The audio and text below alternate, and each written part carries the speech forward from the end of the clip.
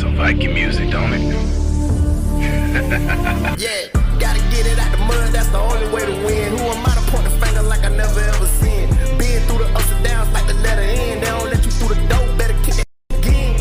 Cause that's the only way to win. That's the only way to go. Gotta get it out the mud, gotta get it out the flow. Cause that's the only way to go, let's go. Shooting, lights out.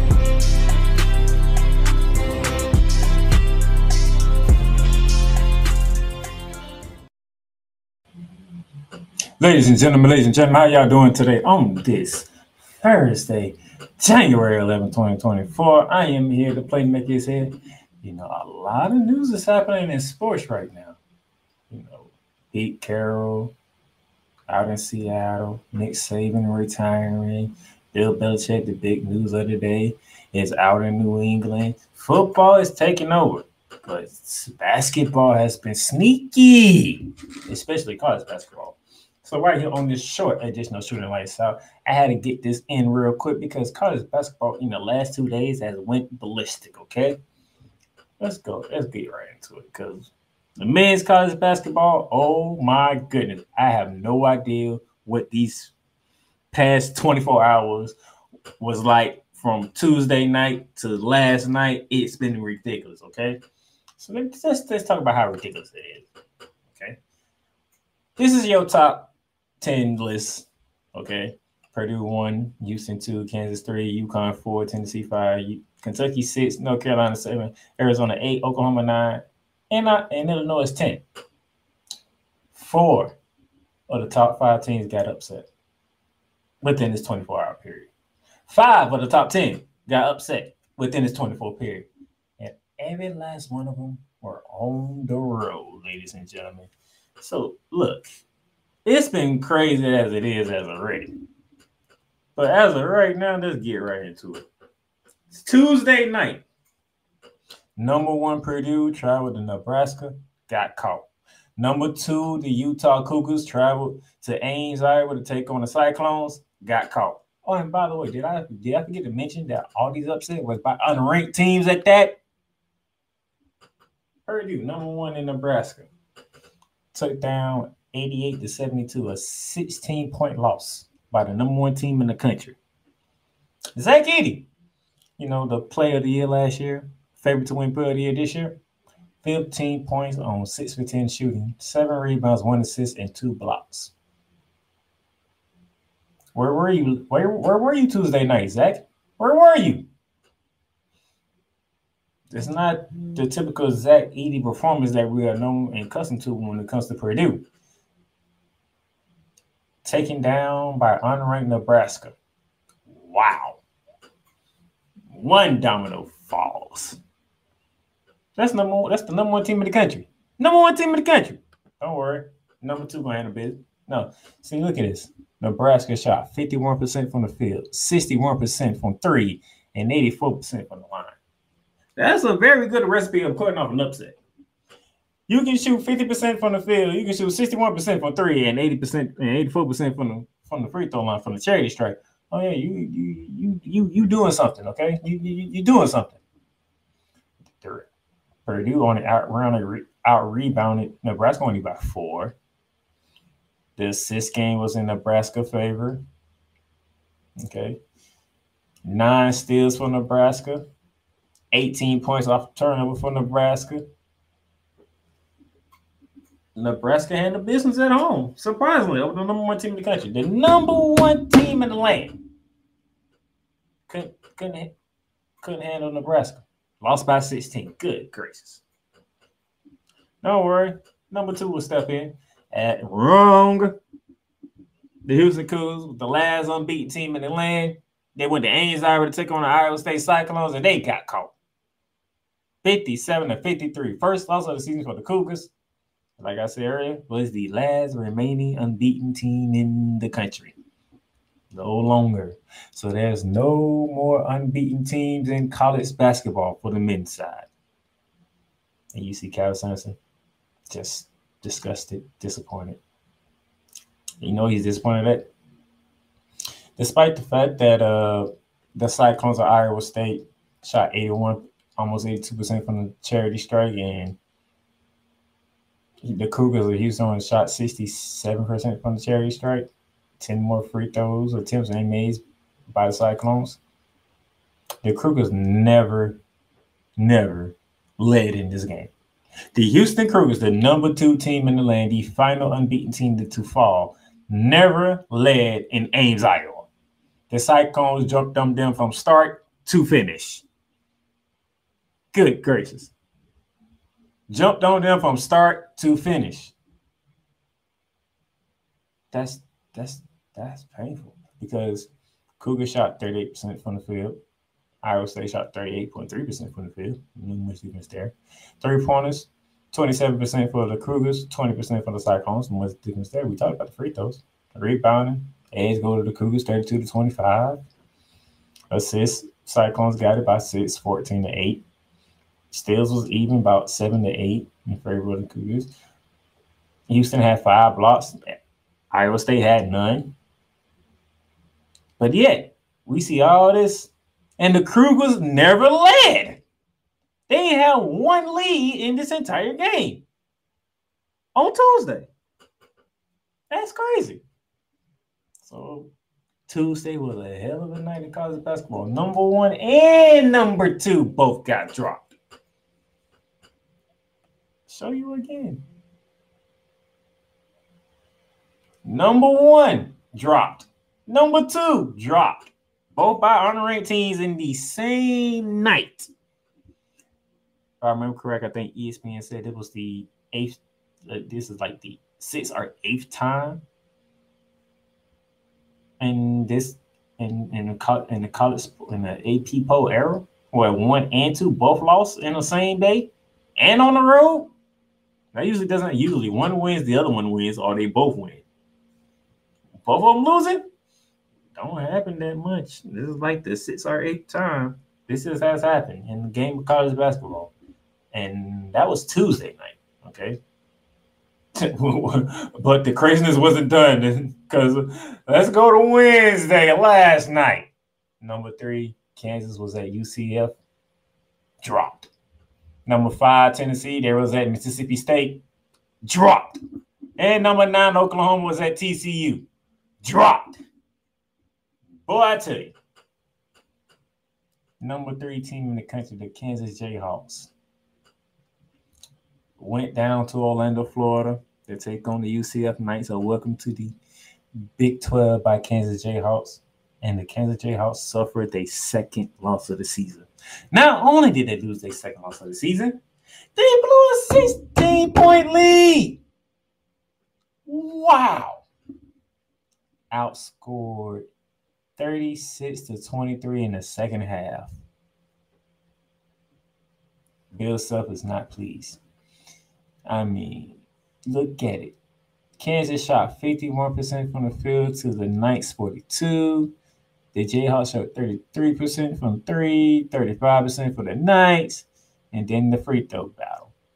77, almost 78 for the Knights, and 55% for the Kansas shooting 55% from the charity straight. Oh, you know Bill Self had them shooting 1,000 free throws before their next game. 55% from the charity straight. That's not a Bill Self coach team that I know. I don't know about y'all. When it comes to Bill Self and Kansas Jayhawks basketball, oh, they gonna know how to shoot free throws. Good Lord. 55. 6 for 11 from the strike. 6 for 11. And you had a 16-point lead. A 16-point lead. And you blew it. And you lost. 16-point lead. A 16-point lead to a 5-point loss. That is a... And the largest lead UCF had was a 7-point lead. So you're talking a 22-point turnaround. From largest lead for Kansas to the largest lead of UCF. That is 23-point turnaround. 16-point lead to a 7-point deficit. A 23-point turnaround by the Kansas Jayhawks, and they losing their 2nd loss of the season to unranked UCF. Congratulations to UCF, man. You got the 10th win of the season. Congratulations. You're in the double digits of wins now. Got a big win over number 3. That's very good on your resume. By the way, all these wins by these unranked teams helps their resume. Nebraska can say they beat number 1 in the land. Iowa State can say they beat number 2 in the land. UCF say they can beat number 3 in the land. Oh, and by the way, the last 2 games I discovered, Kansas losing and Houston losing, both in the Big 12. So 2 of the 3 games I discovered was in the Big 12. The Big 12 is shaping up to be an interesting conference. Then from the Big 12 to my conference, which is the SEC, because number 5, Tennessee, went on the road to Starkville, Mississippi, and the Bulldogs of the Mississippi State took down number 5, 77-72. That second half was ridiculous. 92 points scored in the second half. 92 points. That is ridiculous. Tennessee dropped 50 in the second half, and it wasn't enough for it. If you can score 50 in a half and you still lose, that's a lot to be said about that other team. Because Tennessee dropped 50 in the second half and still lost by 5. Free throws. Something about free throws on the road, but look at this. 62.5% for the Volunteers, while the Bulldogs shot about 70.5% from the charity stripe. 9 more free throws made by the Bulldogs than the Volunteers. Man, the Bulldogs shot 50% from the field.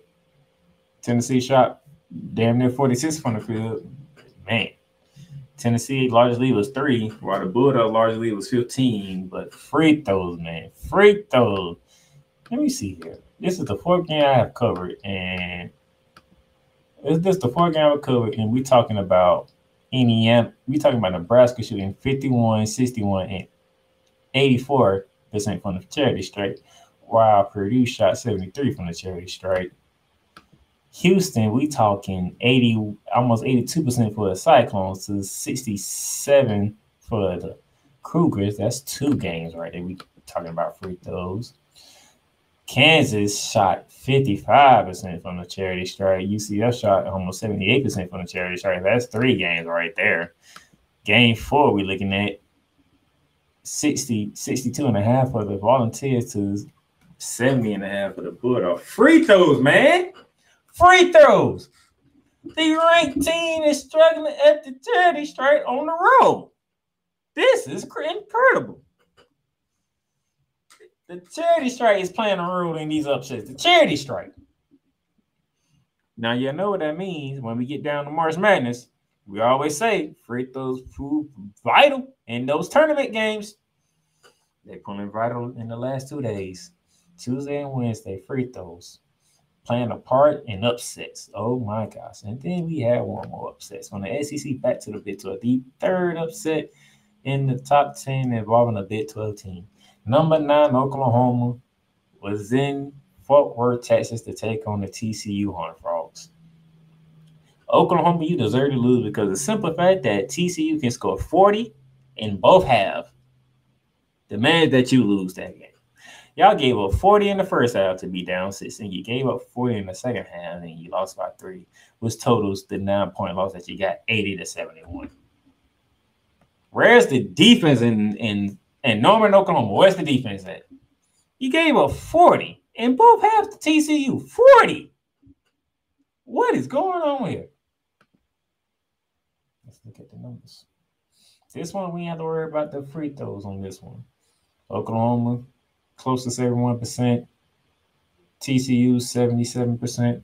Not too much of a discrepancy there. +5 for the Horned Frogs in that department. Oklahoma shot better from the field than TCU, 45% to 44%. 3-point battle fairly even, 29 for TCU, 28 for Oklahoma, which means y'all 3-point games are terrible. Y'all combined 14 for 49. 14 for 49 combined 3 points. That is abysmal shooting from the outside. And yet, now say all this and to say TCU actually had a lead by 17. TCU was literally up by 17 at one point in this game. Why? 25 points off of 14 turnovers by the Oklahoma Sooners. TCU got 25 points off of 14 Oklahoma turnovers. Another thing that you have to do when you're on the road is make your free throws and protect the goddamn ball. Take care of the freaking basketball. Oklahoma didn't do that. 14 turnovers by the Sooners turned into 25 points for the TCU Horned Frogs. That is terrible by Oklahoma. You did fairly well in the free throw department, unlike the other 4 teams, but you couldn't take care of the ball. Man, oh man. The 24 hours in college basketball has been ridiculous. 4 top 5 teams upset, 5 top 10 teams upset. What is going to happen? Because look here. What, we put UConn back at number 1 now? Move Kentucky up to number 2. North Carolina to 3. Arizona to 4. Illinois to 5. What we do? Because Purdue suffered their second loss of the season. Houston suffered their first loss of the season. Kansas suffered their second loss of the season. Tennessee suffered their 4th loss of the season. And Oklahoma suffered their second loss of the season. All to underrated teams on the road. What do you do? What do you do? I have no idea. But, man, it is only January. We are only 11 days into the new year. And we have top 5 and top 10 teams getting knocked off on the road by unranked teams left and right. If anything else, if we have any more upsets happening today, good Lord, it's going to be a crazy forensic week. Especially when the new polls come out. Matter of fact, what I'm sitting here doing is take this down real quickly. Let's see if there's any good games to look at tonight that might pique interest to see if this upset trend is going to continue to roll into a 3rd consecutive night. Because, man, 4 in the top 5, 5 in the top 10, good Lord. We are into Thursday. The only top 10 game that we have is Michigan State at Illinois. Number 10 is hosting Michigan State. If Tom Izzo walks into, I want to say Champaign, Illinois, to knock off the Fighting Illini, good gracious, it's going to be on and popping. And then Friday, what we got going on Friday? Nothing going on Friday. So if Mississippi State pulls this one out tonight, 3 consecutive nights of a top 10 team getting knocked off. The first one to be at home if Mississippi State, if Michigan State can do that. Outside of that, gotta wait to Saturday. Syracuse is at North Carolina. Tennessee is at Georgia. You got two of the teams that got upset that I talked about. Kansas and Oklahoma doing better in Kansas. Kentucky's at Texas A&M. Purdue is at home hosting Penn State. Houston is in TCU. Arizona is at Washington State. And that's all Saturday. So this crazy week ain't done yet. We got tonight with Michigan State going to Illinois, and then we got a boatload of top 10 teams in action on Saturday. So we're already at 5. By the time we get to the next poll, which is, I believe, Monday, could we have more upsets? And then I forgot Sunday, Maryland is at Illinois and Georgetown is at UConn. So we shall see. But hey, wanted to jump on here real quick to give you a quick shooting the lights out episode because college basketball has gone bananas. So with that being said, the Playmaker here signing off. Catch y'all later to talk more basketball.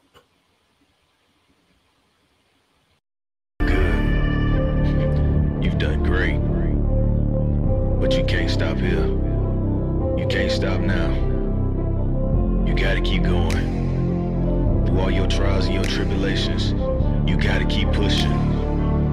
Now, finish your canvas. Yeah, gotta get it out the mud, that's the only way to win. Who am I to point the finger like I never ever seen? Been through the ups and downs like the letter N. They don't let you through the door, better kick that again. Cause that's the only way to win. That's the only way to go. Gotta get it out the mud. Gotta get it out the flow. Cause that's the only way to go. Let's go. Thank you for tuning in to today's episode. If you want to follow the podcast, you can follow it on all streaming platforms, including Apple Podcasts, Google Podcasts, Spotify, Stitcher, and a whole lot more. This has been Shooting the Lights Out. Masterpiece.